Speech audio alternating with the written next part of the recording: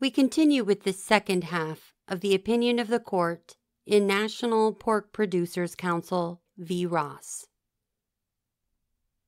Part 4. Failing in their first theory, petitioners retreat to a second they associate with Pike v. Bruce Church, Inc. Under Pike, they say, a court must at least assess the burden imposed on interstate commerce by a state law and prevent its enforcement if the law's burdens are clearly excessive in relation to the putative local benefits. Petitioners then rattle off a litany of reasons why they believe the benefits Proposition 12 secures for Californians do not outweigh the costs it imposes on out-of-state economic interests. We see problems with this theory, too. Section A.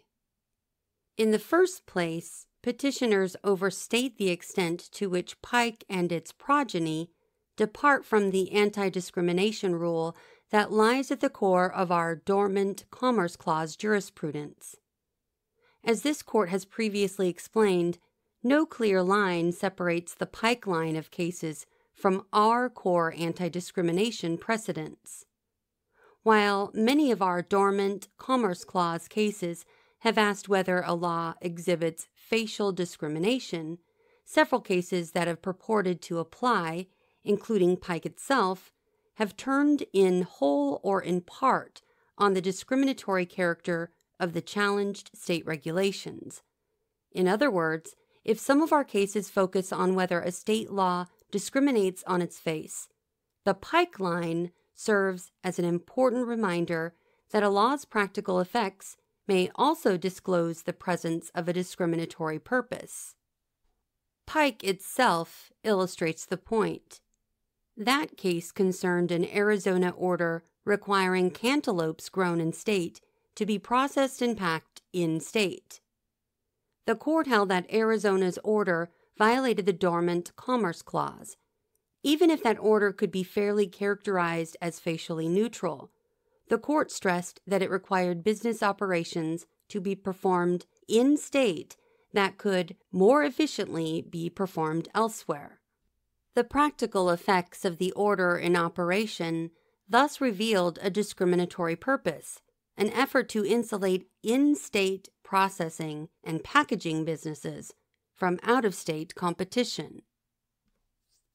Other cases in the Pike line underscore the same message. In Minnesota v. Cloverleaf Creamery Company, the court found no impermissible burden on interstate commerce because, looking to the law's effects, there was no reason to suspect that the gainers would be in-state firms or that the losers would be out-of-state firms. Similarly, in Exxon Corp. V. Governor of Maryland, the court keyed to the fact that the effect of the challenged law was only to shift business from one set of out-of-state suppliers to another. And in United Haulers, a plurality upheld the challenged law because it could not detect any discrimination in favor of in-state businesses or against out-of-state competitors. In each of these cases, and many more, the presence or absence of discrimination in practice proved decisive. Once again, we say nothing new here. Some time ago, Tracy identified the congruity between our core dormant Commerce Clause precedents and the Pike line. Many lower courts have done the same. So have many scholars. Nor does any of this help petitioners in this case. They not only disavow any claim that Proposition 12 discriminates on its face, they nowhere suggest that an examination of Proposition 12's practical effects in operation would disclose purposeful discrimination against out-of-state businesses. While this court has left the courtroom door open to challenges premised on even non-discriminatory burdens, and while a small number of our cases have invalidated state laws that appear to have been genuinely non-discriminatory, petitioners' claim falls well outside Pike's heartland. That is not an auspicious start. Section B. Matters do not improve from there. While pike has traditionally served as another way to test for purposeful discrimination against out-of-state economic interests, and while some of our cases associated with that line have expressed special concern with certain state regulation of the instrumentalities of interstate transportation, petitioners would have us retool pike for a much more ambitious project. They urge us to read pike as authorizing judges to strike down duly enacted state laws regulating the in-state sale of ordinary consumer goods like pork, based on nothing more than their own assessment of the relevant law's costs and benefits. That we can hardly do. Whatever other judicial authorities the Commerce Clause may imply, that kind of freewheeling power is not among them. Petitioners point to nothing in the Constitution's text or history that supports such a project. And our cases have expressly cautioned against judges using the Dormant Commerce Clause as a roving license for federal courts to decide what activities are appropriate for state and local government to undertake. While there was a time when this court presumed to make such binding judgments for society under the guise of interpreting the Due Process Clause, we have long refused pleas like petitioners to reclaim that ground in the name of the Dormant Commerce Clause. Not only is the task petitioners propose one the Commerce Clause does not authorize judges to undertake, this court has also recognized that judges often are not institutionally suited to draw reliable conclusions of the kind that would be necessary to satisfy the pike test as petitioners conceive it. Our case illustrates the problem. On the cost side of the ledger, petitioners allege they will face increased production expenses because of Proposition 12. On the benefits side, petitioners acknowledge that Californians voted for Proposition 12 to vindicate a variety of interests, many non-economic. How is a court supposed to compare or weigh economic costs to some against non-economic benefits to others? No neutral legal rule guides the way. The competing goods before us are insusceptible to resolution by reference to any juridical principle. Really, the task is like being asked to decide whether a particular line is longer than a particular rock is heavy. Faced with this problem, petitioners reply that we should heavily discount the benefits of Proposition 12. They say that California has little interest in protecting the welfare of animals raised elsewhere, and the law's health benefits are overblown. But along the way, petitioners offer notable concessions, too. They acknowledge that states may sometimes ban the in-state sale of products they deem unethical or immoral without regard to where those products are made, for example, goods manufactured with child labor. And, at least arguably, Proposition 12 works in just this way, banning from the state all whole pork products derived from practices its voters consider cruel. Petitioners also concede that states may often adopt laws addressing even imperfectly understood health risks associated with goods sold within their borders. And again, no one disputes that some who voted for Proposition 12 may have done so with just that sort of goal in mind. So even accepting everything petitioners say, we remain left with a task no court is equipped to undertake. On the one hand, some out-of-state producers who choose to comply with Proposition 12 may incur new costs. On the other hand, the law serves moral and health interests of some disputable magnitude for in-state residents. some might reasonably find one set of concerns more compelling. Others might fairly disagree. How should we settle that dispute? The competing goods are incommensurable. Your guess is as good as ours. More accurately, your guess is better than ours. In a functioning democracy, policy choices like these usually belong to the people and their elected representatives. They are entitled to weigh the relevant political and economic costs and benefits for themselves, and try novel social and economic experiments if they wish. Judges cannot displace the cost-benefit analyses embodied in democratically adopted legislation, guided by nothing more than their own faith in Mr. Herbert Spencer's social statics, see Lochner v. New York, 1905, or, for that matter, Mr. Wilson Pond's pork production systems. If, as petitioners insist, California's law really does threaten a massive disruption of the pork industry, if pig husbandry really does imperatively demand a single uniform nationwide rule, they are free to petition Congress to intervene. Under the Wakeful Commerce Clause, that body enjoys the power to adopt federal legislation that may preempt conflicting state laws. That body is better equipped than this court to identify and assess all the pertinent economic and political interests at play across the country. And that body is certainly better positioned to claim Democratic support for any policy choice it may make. But so far, Congress has declined the producers' sustained entreaties for new legislation. And with that history in mind, it is hard not to wonder whether petitioners have ventured here only because winning a majority of a handful of judges may seem easier than marshaling a majority of elected representatives across the street. Section C. Even as petitioners conceive Pike, they face a problem.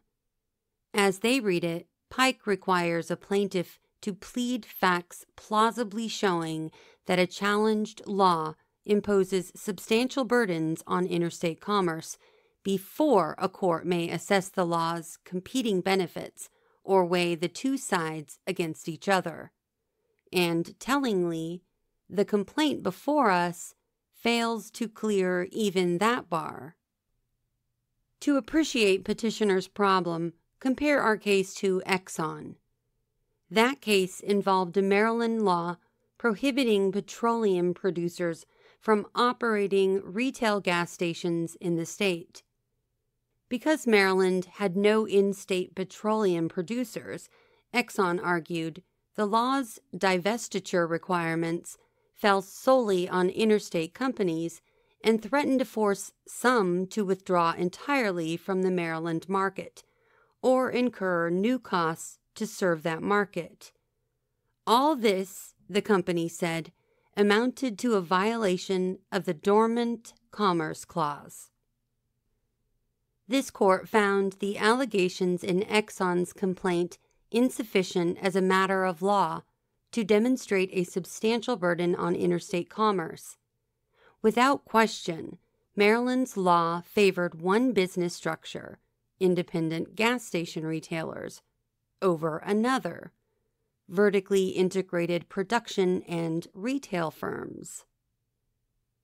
The law also promised to increase retail gas prices for Maryland consumers, allowing some to question its wisdom.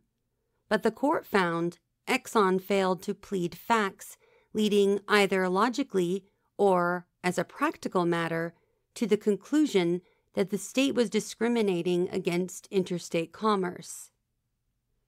The company failed to do so because, on its face, Maryland's law welcomed competition from interstate retail gas station chains that did not produce petroleum.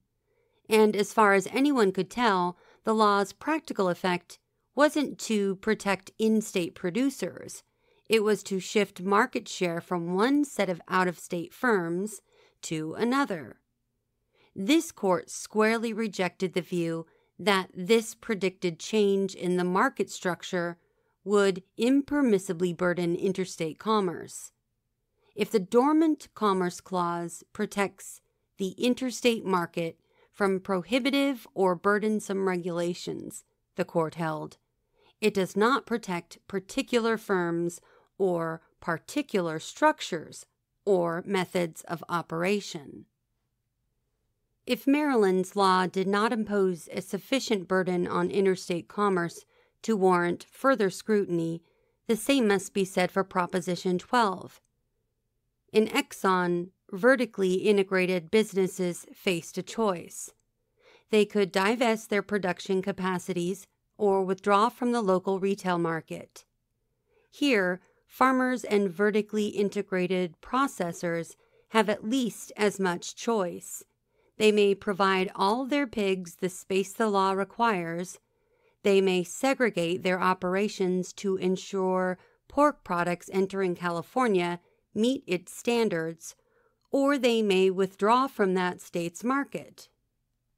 In Exxon, the law posed a choice only for out-of-state firms. Here, the law presents a choice primarily, but not exclusively, for out-of-state businesses. California does have some pork producers affected by Proposition 12. In Exxon, as far as anyone could tell, the law threatened only to shift market share from one set of out-of-state firms to another. Here, the pleadings allow for the same possibility, that California market share previously enjoyed by one group of profit-seeking out-of-state businesses, farmers who stringently confine pigs and processors who decline to segregate their products, will be replaced by another, those who raise and trace Proposition 12 compliant pork. In both cases, some may question the wisdom of a law that threatens to disrupt the existing practices of some industry participants and may lead to higher consumer prices. But the Dormant Commerce Clause does not protect a particular structure or method of operation. That goes for pigs no less than gas stations. Think of it another way. Petitioners must plead facts plausibly suggesting a substantial harm to interstate commerce. Facts that render that outcome a speculative possibility are not enough. In an effort to meet this standard, petitioners allege facts suggesting that certain out-of-state farmers and processing firms will find it difficult to comply with Proposition 12 and may choose not to do so. But the complaint also acknowledges that many producers have already converted to some form of group housing, even if they have not all met Proposition 12 standards.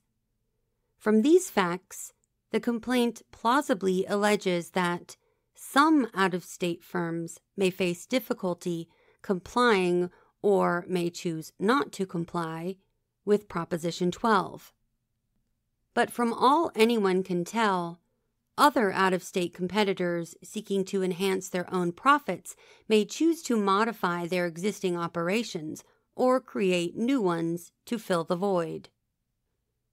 Of course, as the complaint alleges, a shift from one set of production methods to another promises some costs.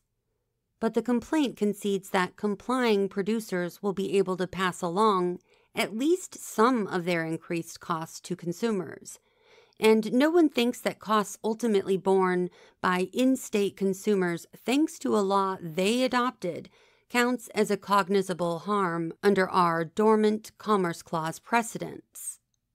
Nor does the complaint allege facts plausibly suggesting that out-of-state consumers indifferent to pork production methods will have to pick up the tab, let alone explain how petitioners might sue to vindicate their interests.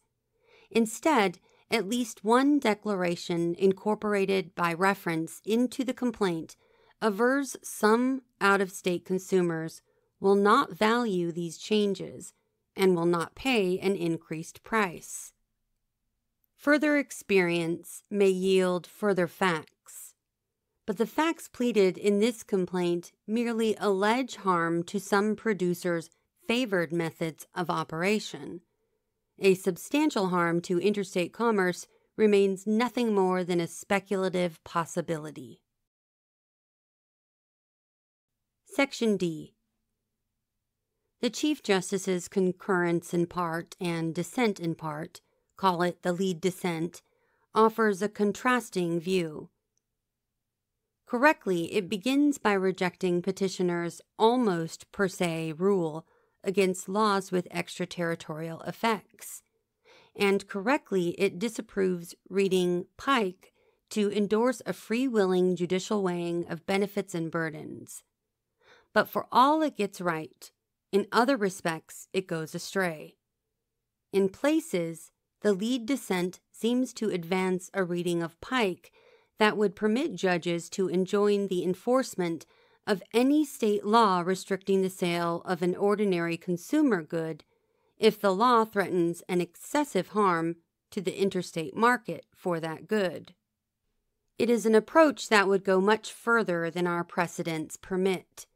So much further, in fact, that it isn't clear what separates the lead dissent's approach from others it purports to reject. Consider an example. Today, many states prohibit the sale of horse meat for human consumption. But these prohibitions harm the interstate market for horse meat by denying outlets for its sale. Not only that, they distort the market for animal products more generally by pressuring horse meat manufacturers to transition to different products, ones they can lawfully sell nationwide. Under the lead dissent's test, all it would take is one complaint from an unhappy out-of-state producer, and presto, the Constitution would protect the sale of horse meat. Just find a judge anywhere in the country who considers the burden to producers excessive. The same would go for all manner of consumer products currently banned by some states, but not by others, goods ranging from fireworks to single-use plastic grocery bags. Rather than respecting federalism, a rule like that would require any consumer good available for sale in one state to be made available in every state. In the process, it would essentially replicate under Pike's banner petitioners' almost per se rule against state laws with extraterritorial effects. Seeking a way around that problem, the lead dissent stumbles into another. It suggests that the burdens of Proposition 12 are particularly substantial because California's law carries implications for producers as far-flung as Indiana and North Carolina. Why is that so? Justice Kavanaugh's solo concurrence in part and dissent in part says the quiet part out loud. California's market is so lucrative that almost any in-state measure will influence how out-of-state profit-maximizing firms choose to operate. But if that makes all the difference, it means voters in states with smaller markets are constitutionally entitled to greater authority to regulate in-state sales than voters in states with larger markets. So much for the Constitution's fundamental principle of equal sovereignty among the states. The most striking feature of both dissents, however, may be another one.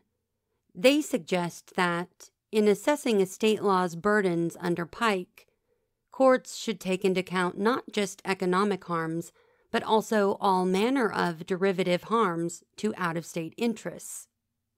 These include social costs that are difficult to quantify, such as, in this case, costs to the national pig population, animal husbandry traditions, and again, industry practice.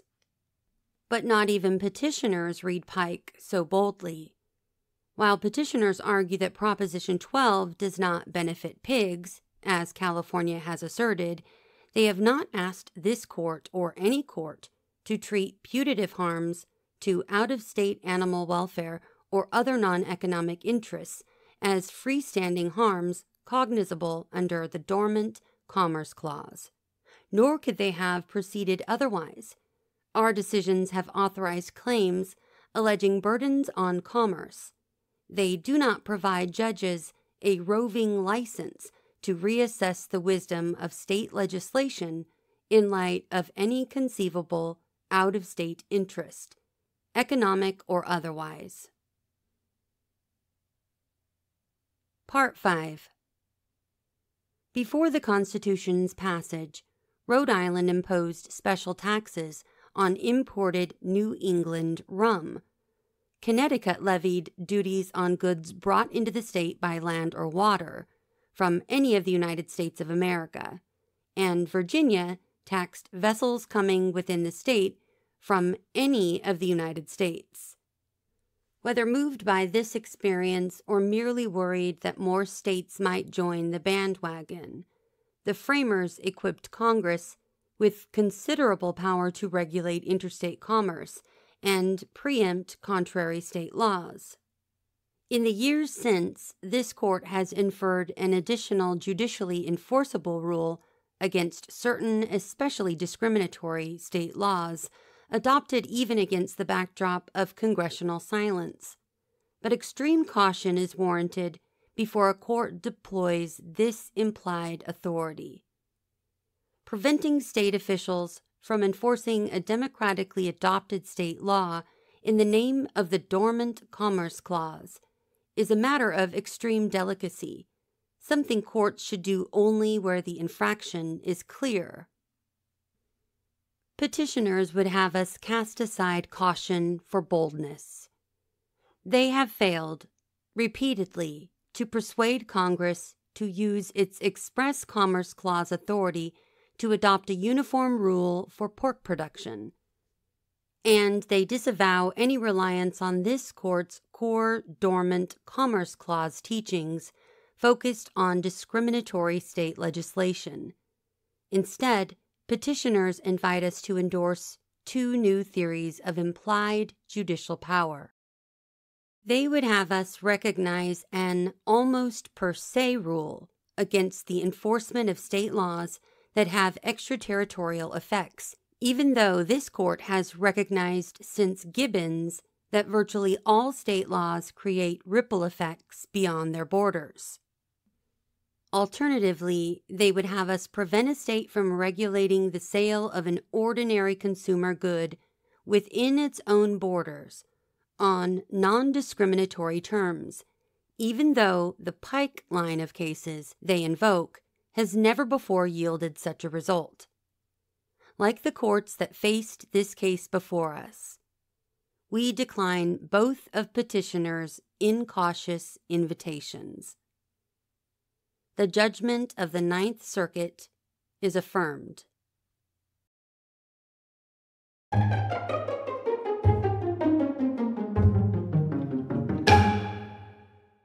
We've come to the end of the opinion.